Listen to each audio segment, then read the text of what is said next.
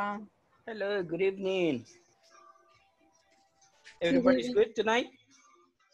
Good. Very nice. Good evening. Very nice to see you tonight, okay? I see Max, Tatiana, Esther. Hi, teacher. Saba. Hello, Esther.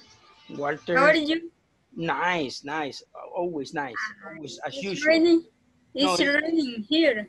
It's not raining here. So maybe later, because here it usually rains at midnight, like around 11:30, 12, it starts raining. So it rains during the night. Good evening. Hey, good evening, Eduardo. Tal. Everything good, everything good. Me llega. Yeah, starting the class, good Monday vibes. Good Monday vibes. Buenas vibras para este lunes, ¿ok? Ganó el Barcita, 4-0. Me he desconectado del fútbol ahorita. No tengo idea de quién va, cómo van. Nothing at all. I had too many things to do. Okay, so let's see how many people we have today. So, guys, today we start section number 2. And I need to finish as soon as possible and do section number 3 in this week. So tenemos que hacer sección 2 y 3 para esta semana. So we need to fly. But also we need to pay attention and understand everything that we're going to do, okay? So if anything, if you have any questions, let me know. I am probably in the lesson 1. In the platform, en la plataforma. Sí. Ok. 1.12. Ok. Tienen problemas. 4.4. Hagan capturas de pantallas y compártanla con el grupo. Si alguien le puede ayudar y si no, cuando yo pueda ver, porque siempre estoy ocupado, ¿saben? Porque no puedo decirle, lo voy a ver rapidito. Entonces, cuando yo pueda verlo, lo veo y ya ofrezco ayuda. Si no, pues ayúdense entre todos, pero siempre hagamos eso, ¿ok? Pero sí, tomen el screenshot o si no, anótelo también. Eso puede ser también, ¿ok? Cool. All right, so let's begin. Comencemos porque tenemos mucho que hacer, ¿ok? Mucho que hacer, mucho trabajo que repetir. Repetition is good for you and good for me too. Okay, let's go. Let's see what we have. Let's share. Okay, can everybody see the presentation? Yes. Good. So this is intermediate 1. This is online class section number 2. And today is Monday, September 28th, 2020. Monday, September 28th, 2020. So let's see. Let's practice this. What day is today? Eduardo, what day is today? Today is Monday. Today is Monday. The rest? No dije day, dije date. No dije D-A-Y, dije date, D-A-T-E, la fecha. Today is September 28th. Good. So usted va a contestar así. Today is Monday, September 28th, 2020. Today is Monday, September 28th, 2020. Okay, one more time. Eduardo, what date is today? Today is Monday, September 28th, 2020. Good. Ask Esther. Okay. Wait. Eduardo, you ask Esther, please. What is date? No, what is the date today? Okay. What is the date today? Okay. The day is Monday, September 28th, 2020. 2020. Esther, así. Today is Monday, September 28th, 2020. Otra vez, Esther. Okay. Today is Monday, September 28th, 2020.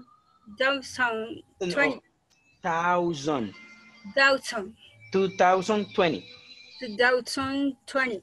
Good. Okay, Esther, ask Max. Okay. What date is today, Max? Okay, today is Monday, September 28th, 2020. Very good. Thank you, Max. Max, ask Janet. Janet, what day is today?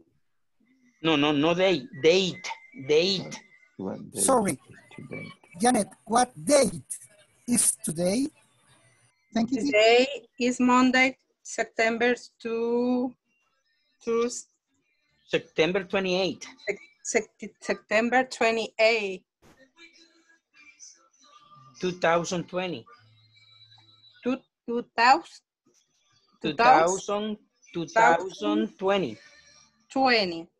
2020. 2020. 2020. Así tiene que responder Janet. Today is Monday, September 28th, 2020. ¿Otra vez, Janet? Today is Monday, September 2020. What? Se saltó la fecha. Today is Monday, September 28th, 2020. No lo puedo pronunciar. Wait, oh, 2000. 2028. 2028, ya se saltó hasta 2028. No, listen, Janet, listen. Today is Monday, September 28th, 2020. Y está ahí. No, teacher. No se dé por vencida, vamos. Conmigo. Today is Monday. Today is Monday, September 28th, September 28, 2020. 2020. 20. Ahí está, ya está.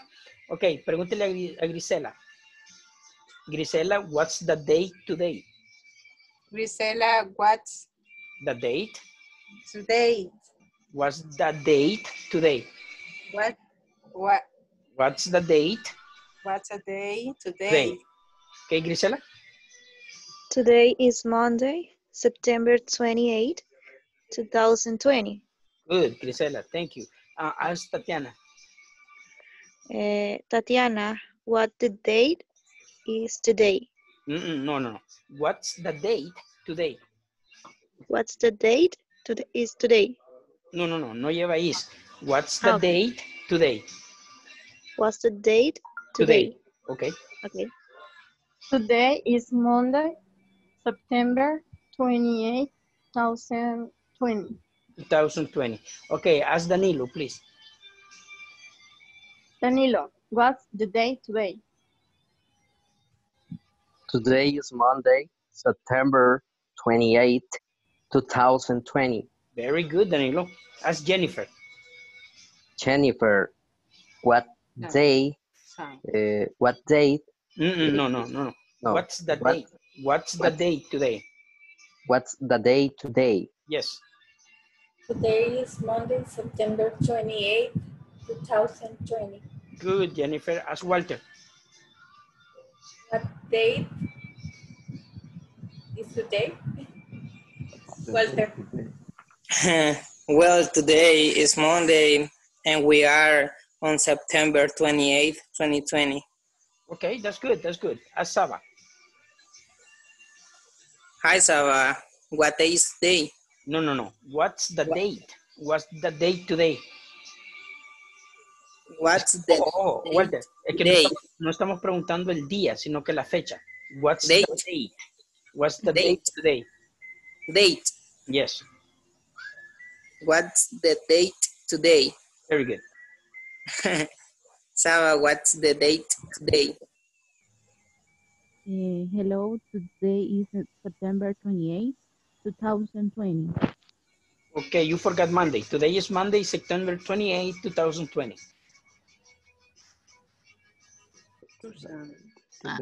Okay.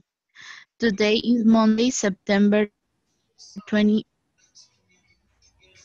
2020. Okay. Ask Lisbeth. Okay, Lisbeth, what's the date today? Monday, September 28, 2020. Okay. Okay, you forgot today is Monday. Today is Monday, September 28, 2020. But it's okay. As Ulises.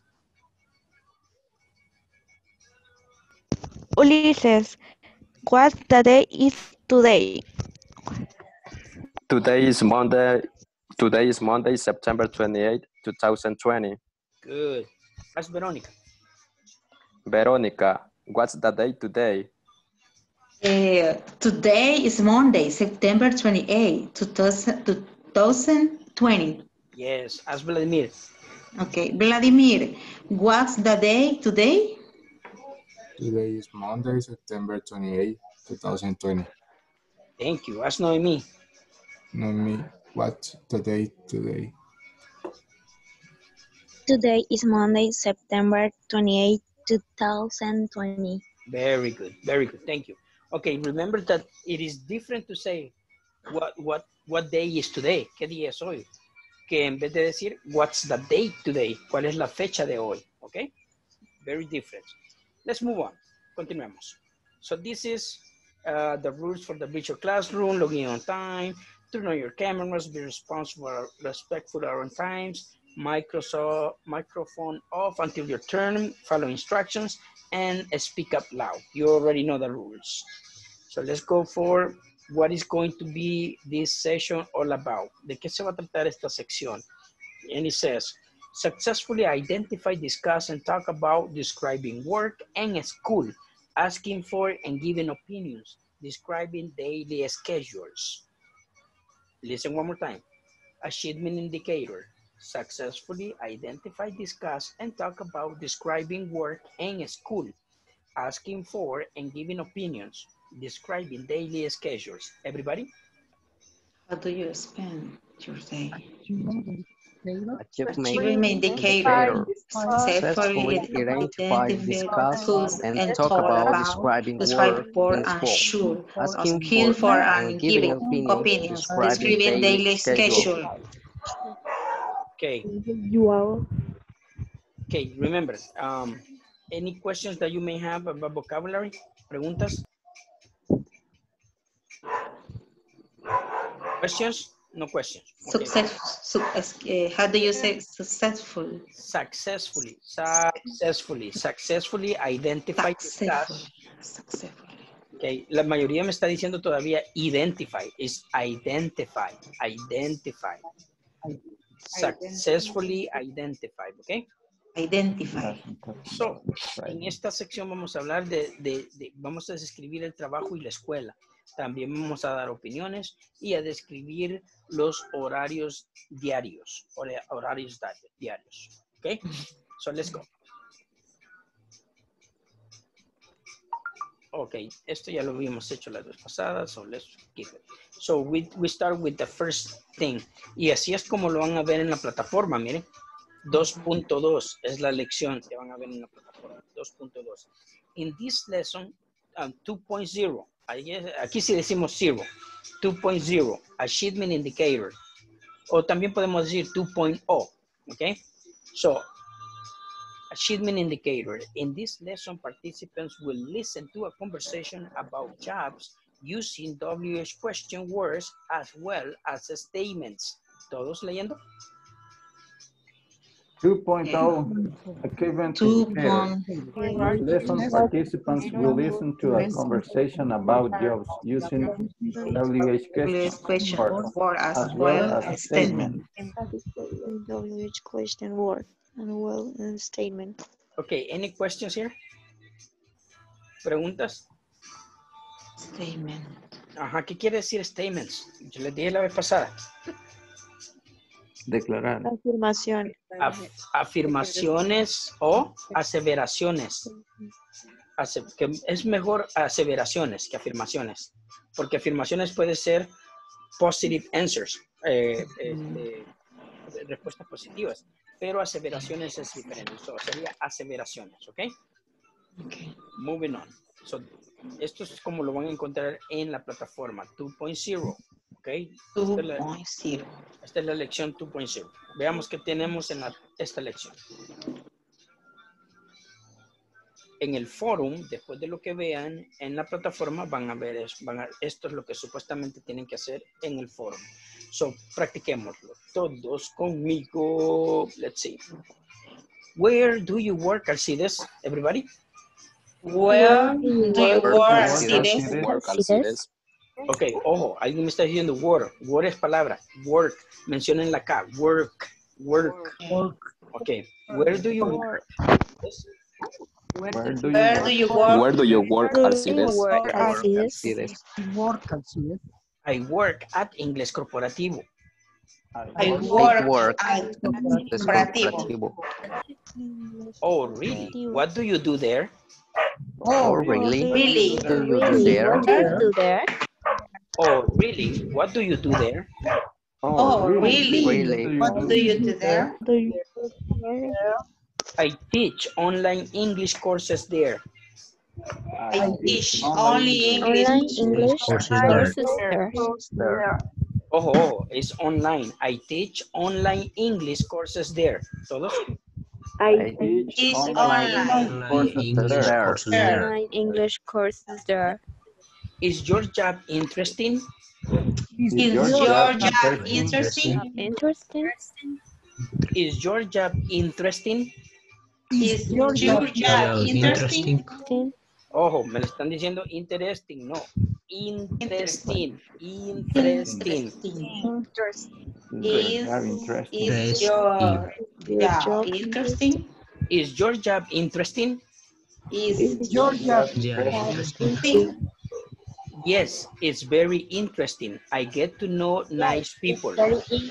Yes, very interesting. I get to know nice people. Yes, it's very interesting. I get to know nice people. Yes, Yes, it's very interesting. Get to know nice people. How do you like your job? How do you like your job? How do you like your job? How do you like your job? I really love my job. I really love my job. Plus, I like to interact. Wait, esperen que yo termine. I really love my job. Plus, I like to interact with really cool students from all over the country. ¿Todos? I really love my job. Interact with really cool students from all over the country. I really love my job. Plus, I like to interact with really cool students from all over the country. I really love my job. I like to interact with really cool students from all over the country. Good. Questions? ¿Preguntas acá? No. Not yet. Not yet. Okay, let me see what we have next. Okay, como dije la vez pasada, les voy a dar solo lo de la plataforma, pero voy a agregar un poquito de grammar también. Entonces, primero hagamos esta práctica en grupo. Take a screenshot, guys. Okay. Screenshot. I got it. Got it? ¿Todos ya la tienen? Got it. Yes. Okay, let's go to practice. Remember, listen to your classmates on pronunciation and if they make mistakes, correct them. Si escuchan que alguien está haciendo mal algo, corrijamos, okay? Let's go. Let me make the rooms. I'm going to put 3 to 4 persons. Here we go. Go to your class, go to your chat rooms and start practicing, please. Go to your chat rooms and start practicing.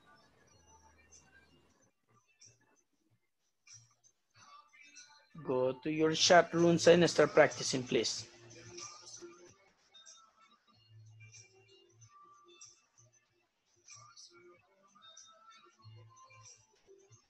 Go to your chat rooms and start practicing.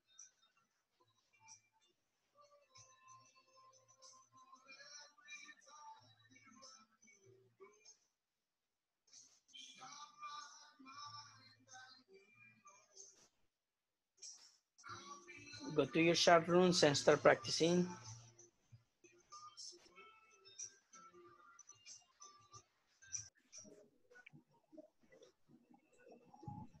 Yeah.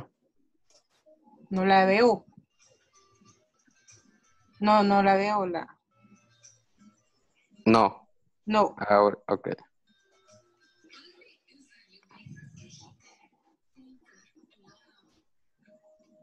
Hoy sí. Hoy sí. Ok. Okay. Eh, Leemos primero y para ver cómo está la pronunciación y luego nos comentamos. sí, está bien. Where do you work, Alcides? I work at English Corporativo. Oh, really? What do you do? What do you do there? Oh, really? What do you do there? I teach online English course there. Courses. I teach online English courses. Online English courses there. Is your job interesting? Interesting. Yes, it is very interesting. I get to know nice to people. How do you like your job? I really love my job. Plus, I like to interact with really cool students from all over the country. Está en plural, students. Ah, sí. Students from all over the country. Good. Alcides, le voy a preguntar y usted me contesta. ¿Me? A Ulises, perdón. Okay. Go ahead. Okay. Where do you work, Ulises? I don't work. I study English.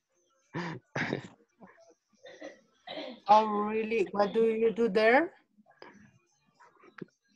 I study English. Is your job interesting? Interesting. Interesting. Como que lleva tres en medio. Interesting.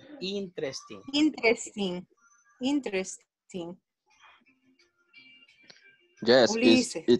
it's very interesting. I'm learning a lot of. Nancy, how do you like your job? I really love my job. Plus, I like to interact with really cool students from all over the country. Pregúntenme a mí esa porque a mí me cuesta. Verónica, how do you like your job? I really love my job. Plus, I like to interact with really cool students from all over the country. Okay, la palabra es plus. Plus es plus. Perdón, Plus, no plus. Y la palabra students es plural. Students, pronuncia la S al final. Plus es plus, teacher. Plus.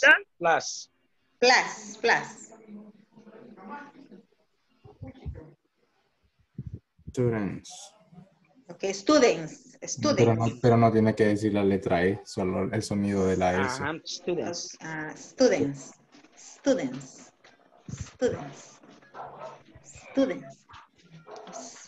Así. Students. Ok. Bueno, la palabra que ya superamos quizás es interesting. ¿Así, teacher? Interesting.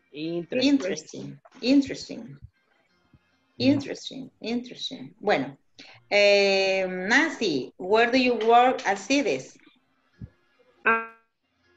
Work, Alcides? I work at Ingles Corporativo. Oh, really? What do you do there? I teach online English courses there. Is your job interesting? Yes, it's very interesting. I get to know nice people. How do you like your job? I really love my job. Plus, I like to interact with really cool students from all over the country. Okay. Creo que no lo aprendimos. Bueno, ya nos piden salir. Bien, salud. No, falta. Where do you work?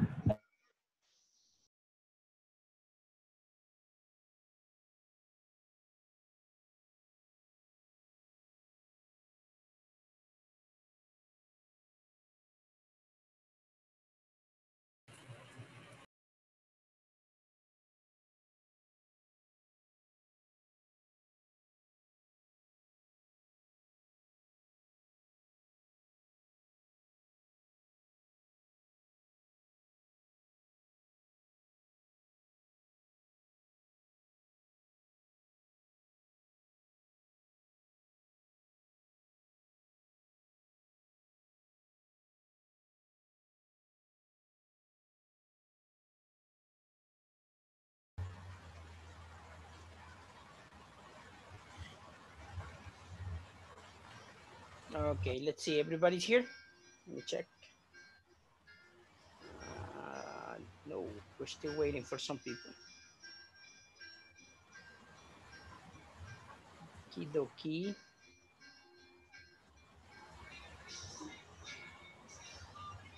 Okay, so let's move on, guys. Like I said, we have a lot to do, so that is the first thing. So let's go to the part in this lesson for the grammar part. Let's see. Here we go. Okay, here it is. Remember that in this type of situations, I put somebody to read, okay? Let's see, going next. Okay, let's see, Eduardo, can you start reading, please?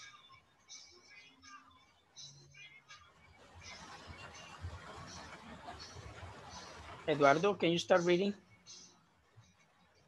Perdón. Talking about jobs. What is your job? Is grammatically correct, but not usually the ways we ask someone's occupations. Instead, we ask, what do you do? Or the longer form, what do you do for a living? Thank you very much. So yeah, this is how usually people ask. Well, generally, nowadays everybody's using what do you do, but sometimes you're going to hear people saying, what do you do for a living? That means, ¿qué haces para ganarte la vida? So that's what it is. And what do you do? ¿Qué haces? Pero se está refiriendo que cuál es su profesión, ¿ok? Any questions here? ¿Preguntas? I have a question. Yes. That is, what is your job? That's mean your profession or occupation, even you don't work in this moment. Yeah, well, no. No. If you don't work, it doesn't apply. No aplica si no está trabajando. Because what is your job is specifically that you have a job. But in what do you do, if it's what do you do, ahí sí aplica aunque no esté trabajando con what do you do. Si alguien me dice, Okay. What do you do? I'm an English teacher, aunque no esté trabajando. Okay. So what do you do is for occupation and profession. Yes. And what is your job? It's that you do for learn some money. To earn some money. Yes, that's it. Good. Thank you. You're welcome. Any other question? No. Good. Moving on. Okay, Max, your turn. Okay. What does occupation or living mean? Occupation. What do people do to make a living? And because all of us do something or the other, we often talk about occupation. Here are sample phrases and sentences you can use to talk about occupation. How to ask someone what they do for a living. So young. What do you do for a living? What is your occupation? What do you do to make a living? I'm a doctor. I am a doctor. I help sick people. Very good. Thank you very much. Any questions, guys, about anything? Pueden preguntar sobre pronunciación o qué significa una palabra. Your teacher, sometimes is something. ¿Cómo se pronuncia? Sometimes? Oh, no. Because of all of us do something. Something. Something. Something. Es algo. Something. Okay. Y la pronunciación que usted está haciendo, sometimes, es para algunas veces. Okay. Okay. Any other questions? ¿Alguna otra pregunta? No, we're good then. Quiet. Ajá. ¿Pregunta? No. No Yes, teacher. Okay, good. Let's move on then. Okay, let's see who's going to read next. I think it's Esther. Can you read this, please? Describing jobs. A person who prepares. What's a baker? A person who makes. What's a cobbler? A person who fixes. Fixes. What's a vet? A person who treats animals. A person who's plus noun. What's a florist? A person whose job is, I don't know, flowers. Is to sell flowers. Yeah, very good. So this is how you describe jobs. A person plus a person who plus a verb. That would be in Spanish, una persona que.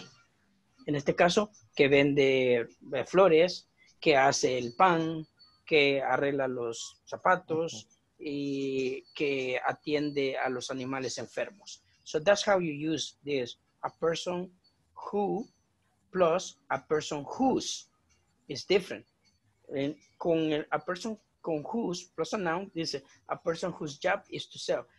Una persona la cual su trabajo es. La cual su trabajo es. It's very different from this. Whose. Because whose is related a quién. And who is quién. Okay? Sí. Let's move on. Okay, let's see who's next. I need somebody else to read. Okay, Janet, can you read this part, please? Okay. Job occupation. Accountant, baker, barbers, barber woman, butcher, chambermaid. What do they do? Look after the finances in organization, bakes bread, shave men's beards, and cut men's ears. Serve drinks, prepare and sell meat, clean and tidy rooms. Tidy, clean and tidy rooms. Clean to tidy rooms. Where do they work? They work in the office, they work in bakery, they work in barbers, they work is a bar. Pub or restaurant. Bar or restaurant. They work in the butcher, they work in the hotel. Hotel. Ok, Janet, me fijé de que usted se me come el artículo. They work in an office. They work in a bakery. They work in a. Es toda la A, N, no la pronunció. So be careful. You need to pronounce it, okay? Okay. Any questions here, guys? ¿Cualquier pregunta aquí? Oh, y esta pronunciación, Janet, barman, está bien, pero esta no esto dijo woman. Women. Yes, women. Women. Sí, plural. Perdón. El plural es women. Women. Any other question, guys? No. No, entonces yo les pregunto a ustedes, ¿qué significa tidy? Butcher. ¿Qué significa tidy? Limpia, como ropa sucia. No. Sábana sucia. No. Anti rooms. Son quienes arreglan. Arreglar. O sea, dejar bien arregladito todo. Tidy significa arreglar. Ordenar. Okay. Alguien preguntó butcher. ¿Butcher? ¿Qué son butchers? Carniceros. Ok, very good. Let's move on. ¿Quién sigue? Vamos a ver. That was Janet. Tati, can you do this, please? Yes. Job occupation, chef, dentist, doctors, fishmongers, flight attendant. What do they do? Prepare and cook food. Look after people's teeth. Look after people's health. Prepare and selfish. Look after passengers. Where do they work? They work in a kitchen. They work in a dentist. They work in a hospital or surgery. They work in a fishmonger. They work in a airplane. Very good. Okay, very good. Okay, any questions here? I think it's very clear, right? Okay, cool. Moving on. Let's see who's next. Ulises, can you read this, please? Job occupation, hairdressers, judges, lawyers, nurses, opticians. What do they do? Cut and style people's hair, judge and sentence people, defend and prosecute people, look after patients, look after people's eyesight. Where do they work? They work in a hair salon. They work in a law court. They work in a law court and in a lawyer office. They work in a hospital or doctor surgery. They work in an optician. Okay, good. Questions? Surgery. Cirugía.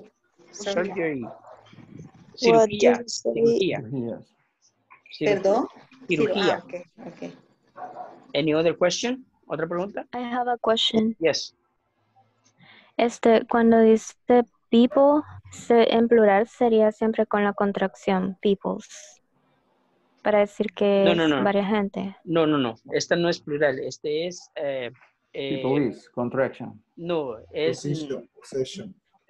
Possession. Posesión. Entonces, corta el cabello de la gente. De la gente. Ya. ¿Ok? Ok, gracias. Si fuera plural gentes, solo sería la S sin apóstrofe. ¿Ok? Teacher, y cuando dice procesar. ¿Dónde está? Lawyer, defend, prosecute. Procesar. Procesar a gente. O sea, de ir a todas las cortes, estar en contacto con él. ¿Ok? Okidoki. Okay, let's see who's next. Okay, Kenya, can you do this, please? Job occupation, receptionist, sales assistants, secretaries, surgeons, tailors. What do they do? Meet and greet visitors, sell goods and look after customers, arrange appointments, type letters or organize meetings, operate on people who are sick, design, make, alter or repair garments. Where do they work? They work in reception, they work in a shop, they work in an office, they work in a hospital, and they work in factories and shops. Nice reading. Thank you, Kenya. Kenya, right? Yes. Thank you very much. Okay, any questions, anybody? Pregunta, ¿quién tiene una pregunta? What is the meaning of garments? Garments, ropas. So you can, clothes. Yeah, you can say a shirt, that's my garment. Okay. Una camisa usted le puede decir garment. Okay. Okay, but it's not in specific, pero no puede ser en específico que solo a una cosa le va a decir garment. Puede ser cualquier cosa, a la camisa, al pantalón. Confecciona traje. Design, make, alter or repair garments. ¿Cuál? Siempre allí. confecciona trajes. Puede ser. No, Garment. diseña y hace. Diseña y hace. Porque confeccionar es otro verbo. Ah, ok. Okay. Good. ¿No hay otra pregunta? No. Okidoki, let's move on. Okay, vamos a ver quién va después. Verónica, can you read this, please? Okay. Job occupation: teachers, technician, vets, waiter, waitress, welders. Wait. Waiters, waitresses. Waiters. Okay. Waiters, waitresses, welders. What do they do? Teach people. Organize and repair. Organize and repair. Organize and repair technical equipment. Look after people, animals. Serve people food and drink. Well, do make things. What do you do? They work in a school. They work everywhere. They work in a veterinary surgery on bed or beds. They work in a restaurant. They work in factories and construction. Very good. Thank you. Thank you very much. Any questions? Somebody? Anybody? Nobody. Okay, moving on. Okay, so this is nobody is nobody. Okay, let's see this little exercise. Remember that we did introductions the other day. So what's your name? My name is Tony. What do you do? I'm a teacher. Where do you work? I work at Ingles Corporativo. What do you do there? I teach English there. Where is Ingles Corporativo located? It's located in Colón Escalón by Torre Futura. Everybody? What's your name? My name is Tony. What do you do? I'm a teacher. Where do you work? Working at English Corporativo. What do you do there? What do you do there? Where in English there. Corporativo located? Where is English Corporativo located? Is located in Colón Escalón by Torre Futura. Very good. So this is a little thing that we already passed. So that was talking about jobs, okay? So now let's go to 2.2 Achievement Indicator. Así como está en la plataforma, 2.2.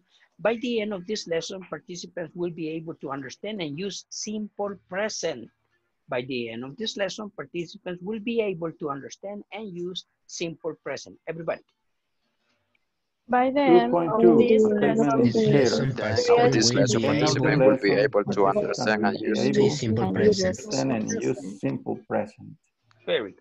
Okay, so al final vamos a entender el presente simple, aunque les digo, el presente simple es un poquito complicado porque es el que usa más criterios que los otros tiempos. Bueno, que los otros tiempos anteriores. So, let's see. But anyways, I'm going to explain everything. Voy a tratar de que todo quede claro como la horchata, ¿ok? Everybody's like, yay! Horchata with pupusas, right? I'm getting hungry. Sorry, my bad. Okay, so this is what you're going to do in the platform. So this is what it is right there, okay? Esto es lo que vamos a hacer en la plataforma. My bad. Okay. What do you do, Alcides? What do you do, Alcides? What do you do, Alcides? What do you do, Alcides? Very good. I'm an English teacher. I'm an English teacher. Where do you teach English? Where do you teach English? I teach online English courses. I teach online English courses. What does your mom do? What does your mom do? She is a secretary. She is a secretary. Where does she work? Where does she work? She works downtown at the city hall. She works downtown at the city hall. Good. Questions? Yeah, me? Yeah. What is city hall? Yes. Es where you get your birth certification, donde a usted le dan su certificado de nacimiento. ¿Dónde es? Alcaldía. Alcaldía, yes. City Okay. hall. Thank you, teacher. You're welcome. Any other question? How do you say hall or hall? City hall. City hall. City hall. Yes. Okay. City hall. City hall. Hall. Ok, creo que en esta no habría mucho problema. Todo lo entendimos bien, right? Ok. No, viene siendo lo mismo que practicamos anteriormente. Nada más un poquito la estructura es diferente. Ok, let's move on. Ok, so we're going to check the simple present, section A. Ok, let's see. Quiero ver qué me ayuda aquí. ¿Quién me ha pasado? Let me check. Oh, Vladimir, can you do this, please? We use the simple present to describe. Wait, my bad. We use the simple present to describe general statement or timeless truth. Most people need about 8 hours of sleep at night. Adults have 206 bones. Baby have 272, 300. An apple a day keeps the doctor away. Very good. Thank you very much. So, number one is that the simple present describes general statements or timeless truth. In Spanish, it would be que el presente simple habla sobre verdades generales. Okay? For example, most people need about 8 hours of sleep a night. La mayoría de la gente ocupa o necesita 8 horas para dormir en la noche. That's a general truth. Es una verdad general. Okay, so that's what it is. Any questions? So, la primera forma que podemos utilizar el presente simple es para verdades generales. Okay, that's number one. Let's go. Move on. Number two. A ver quién va a ser el number two. Nancy, can you do this, please? We use the simple present to describe habits or routines. I never get to bed before midnight. The class meets from 10 to 12. 12. An apple a day keeps the doctor away. Thank you very much. Okay, as you can see, we use the simple present to describe habits or routines. La primera cosa que vimos que se utiliza el presente simple, ¿cuál es? Verdades generales. Verdades generales, o sea, información que usted no puede cambiar. Por ejemplo, my name is Alcides. My name is not Luis. My name is not Mike. O sea, mi nombre es Alcides, nadie lo puede cambiar. O sea, es una verdad general. So, la 2 dice que la vamos a utilizar para hablar de hábitos o rutinas. ¿Qué es un hábito? Algo que hacemos seguido. Y una rutina es lo que hacemos diariamente. Por ejemplo, bañarnos, comer el desayuno, todo eso. ¿Ok? Hábitos y rutinas. I never get to bed before midnight. Oh, eso no aplica a mí. Okay, so, so this is what we do. That's number 2. Okay, habits and routines. Let's go. ¿Preguntas? ¿Estamos entendiendo hasta el momento? ¿Van entendiendo todo? ¿Sí? Yes, sir. Yes, teacher. Yes, teacher. Okay, I hope so. Let's move on. And the next one, let's see who goes next. No woman, no cry. Jennifer, can you do this, please? Yes. We use the simple present to describe present states. I don't want to go. My arms hurts. Very good, very good. So, también, número 3 dice que lo utilizamos el presente simple para estados en el momento, cómo nos sentimos en el momento. For example, I don't want to go, no quiero ir. My arms hurts, mis brazos me duelen. So, esos son estados en el momento, cómo se siente en el momento, ¿ok? For example, I want to cry. No? That's me, that's only me. Oh, so sad, so sad. Okay, moving on. Teacher. Yeah? That is including feeling. Feelings, correct, yeah. Okay. Yeah, like I said, I'm so sad. I want to cry. Okay, thank you. Or I'm so hungry, I want to eat. Okay. I want to eat I want to eat 6 pupusas. Yeah, with a bit chocolate, hot chocolate. Yeah, that's why forever gordito, forever gordito. Okay, moving on. Let's see, next. Okay, this is simple present, section B. Okay, in section A, ¿qué aprendimos en la sección A? Que hay tres formas de utilizar el presente simple. Número 1. Las verdades generales. Verdades generales, exacto. Número 2. Hábitos o rutinas. Hábitos o rutinas, yes. Número 3. Estado del momento. Estados del momento, en el momento, yes. Very good, very good. Moving on, veamos qué tenemos en la sección B. Ok, esta la va a hacer, quiero ver quién. Eliseo, can you do this, please? Eliseo? Okay. Sometimes it is difficult to determine correct subject verb agreement in a sentence. For example, when two subjects are connected with my mother and father like it her. Good, good. So this is kind of not difficult, but in the sense that when you use it, you're going to understand it better. En la forma en que lo utilizamos a diario se entiende mejor. En este caso, lo que nos está diciendo que cuando hay que determinar cuál es el sujeto o el verbo, entonces en una oración, en este caso, my mother and father, o sea, está uniendo a mother y father, las dos personas, ¿ok? Like it here. Lo que significa es que a mi mamá y a mi papá les gusta aquí. For example, my mom likes it here. A mi mamá le encanta aquí San Salvador. But me, I like it better in Chalatenango. I love Chalatenango. Okay, so that's how you use it. Okay, y qué es lo que tenemos que entender es esto, en AND. ¿Qué es AND? Es una conjunción. Conjunction, yes, it's a conjunction que une una o dos palabras o a dos sujetos. En este caso, dos sujetos, mother and father. ¿Ok? Y lativo. ¿Mande? Ah, sí, como Y lativo. Exacto. Ok, good. Questions, preguntas? No.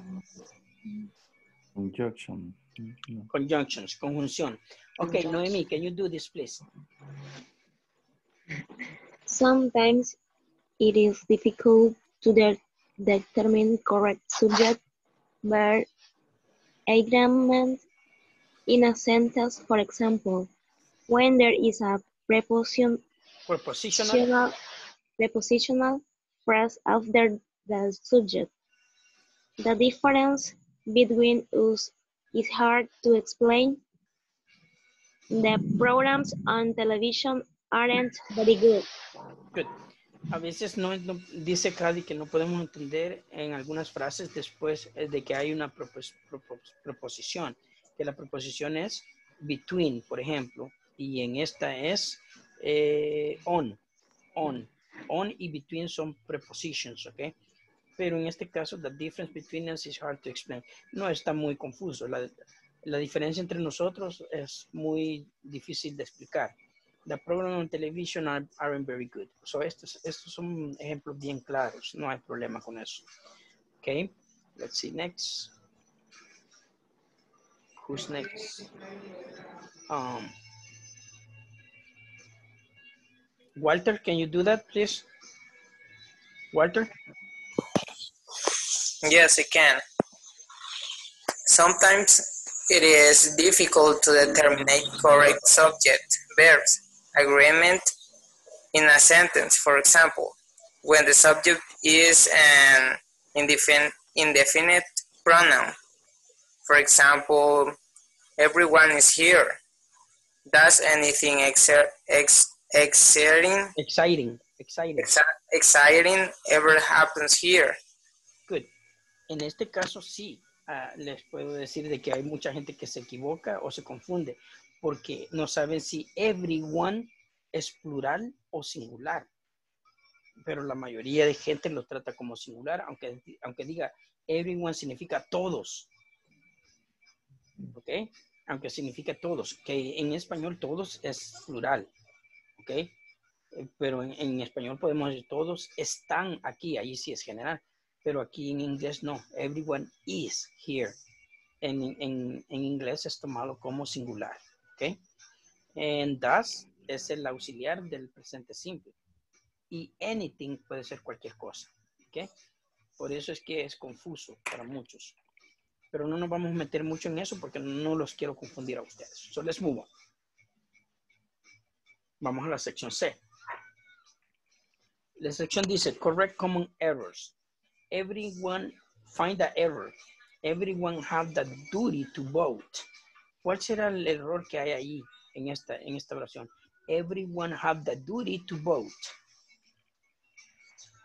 Para empezar, ¿qué es duty? ¿Alguien sabe qué es duty? No. No. Vaya, por ejemplo, a soldier has a duty to go to combat. Los soldados son llamados a deber. Deber es un deber. Deber. Duty es deber. Everyone have a duty to It's vote. like Todos tienen el deber a votar. De votar. Ahora veamos cuál es. Mire, la corrección es everyone has the duty to vote. ¿Por qué? Porque les dije que everyone se toma como singular y aquí have es para plural. Por eso has singular. Everyone has the duty to vote. Okay? Let's see the explanation. Be careful to use correct subject per agreement when the subject is a definite pronoun. So, es un pronombre indefinido. Okay? My mother always gets what he wants. My brother always gets what he wants. ¿Cuál es el error ahí? It's missing the S in the verb get. Get. Let's see. There you go. Very good, very good. My brother always gets what he wants. ¿Por qué?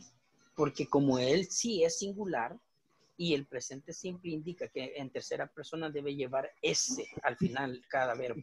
¿Ok? Porque es tercera persona. Very good. I'm very proud to be a part of this group. ¿Cuál es el error ahí? To be a part on this group. There you go. I am very proud to be a part of this group. Very good. Use the simple present to describe present state. El estado es que él está orgulloso de pertenecer a ese grupo. And people in a big city has more trouble sleeping. ¿Cuál es el error? Has. Have. People in a big city have more trouble sleeping. ¿Por qué? Use the subject verb agreement. En la anterior decíamos que people estaba haciendo... Ajá, porque es plural. La gente. ¿Ok?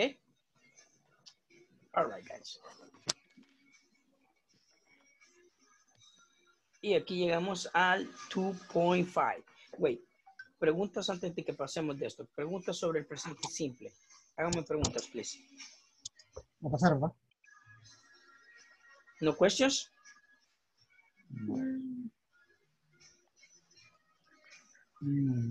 No. Ok, le voy a preguntar yo entonces. Yo sé que el presente simple ya lo vieron porque ustedes ya son preintermedio y eso lo aprenden en el básico. So, I'm going to ask you, what is the general question for the simple present? ¿Cuál es la pregunta general del presente simple?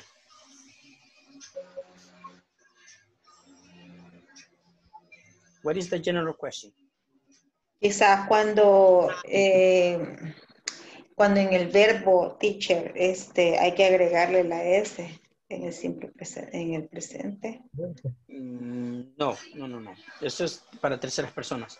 Yo digo, ¿cuál es la pregunta general? Todos los tiempos tienen una pregunta general. ¿Cuál es la del presente simple? Por ejemplo, cuando usted le pregunta a alguien qué hace para ganarse la vida, ¿cómo lo hace? What do you do? I think the auxiliary is the most important thing. What do you do? Cuando usted pregunta what do you do, esa es la pregunta general, que también sirve para preguntarle a alguien qué hace o cuál es su profesión. Pero la pregunta general es what do you do? No importa lo que esté haciendo. Por ejemplo, si alguien me dice... Pregunta general para el presente simple. Por ejemplo, si yo puedo decir cualquier respuesta con esa. Que alguien me diga, hey, Alcides, what do you do?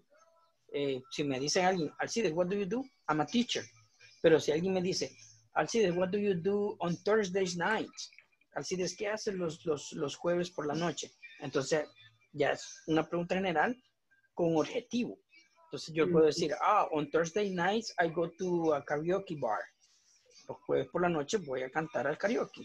¿Ok? So, that's what I do. So, esa es la pregunta general. What do you do? So, ¿alguien se acuerda de otros tiempos que hayan aprendido anteriormente? Yo sé que sí. ¿Cuáles otros tiempos, aparte del presente simple? ¿Cuáles otros tiempos? Presente continuo. Present continuous. Very good. Detengámonos ahí. What is the general question for the present continuous? ¿Cuál es la pregunta general del presente continuous? What are you doing? What are you doing? What are you doing? What are you doing? ¿Qué estás haciendo? Yes, what are you doing? Alcides, what are you doing? Oh, I'm teaching a class. I'm teaching English. ¿Ya? O sea, dependiendo de lo que esté haciendo en el momento. Porque es una acción que lo vemos en el momento. ¿Ok? Por eso es la pregunta. What are you doing? ¿Qué estás haciendo? Esa es la pregunta general del presente continuo. Ok, ¿qué otro tiempo se acuerdan? What other tense do you remember? Simple past. Simple past. Simple past. Very good. What is the general question for the simple past? What did you do? What did you do? What did you do? ¿Qué hiciste? What did you do today? What did you do? Entonces, dependiendo de lo que haya hecho. Por ejemplo, así es, what did you do last night? Oh, last night I ate pupusas. Anoche comí pupusas. ¿Ya? So, that is. So, pero la pregunta general es, what did you do? Y usted va a responder con cualquier verbo que le sea posible, ¿ok? Good. So, we have present continuous, simple past, and simple present. ¿Qué otro tiempo? Llevan 3 por el momento. Yo sé que saben más. Be going to. That is simple future. Simple future. Future. Yeah? Yeah, simple future. Simple future. And what is the general question? ¿Cuál es la pregunta general? What were you doing? No. No. Simple future. Simple future. What are you going to do? What are you going to do? ¿Qué vas a hacer? What are you going to do? ¿Qué vas a hacer? What are you going to do? Okay, I'm going to eat pupusas. I'm going to eat pupusas. Se utiliza going to. Ese es el futuro simple. So, llevamos 4. Ahí nos vamos a quedar porque ya se me llegó el tiempo. Sorry. Okay, so, let's see. Guys, we finished for tonight class. That was good. I hope that you guys remember what we were doing. In this case, we're talking about the simple present, but I want to know how many tenses do you remember? ¿Cuántos tiempos recuerdan? Vamos a continuar con eso mañana, okay? So, I'll see you tomorrow, God willing. Los veo el día de mañana, Dios mediante. Have a good night, okay? Good night. Extra material, teacher. Night. Good night. Yes, the extra material. Tomorrow, I'm going. Thank you. I'm going to tell you tomorrow, okay? No, for the extra material, the class for this day. Yeah. That's interesting. Yeah. Cool. Good night. Cool. Have a good night. Have a good night. Have a good night.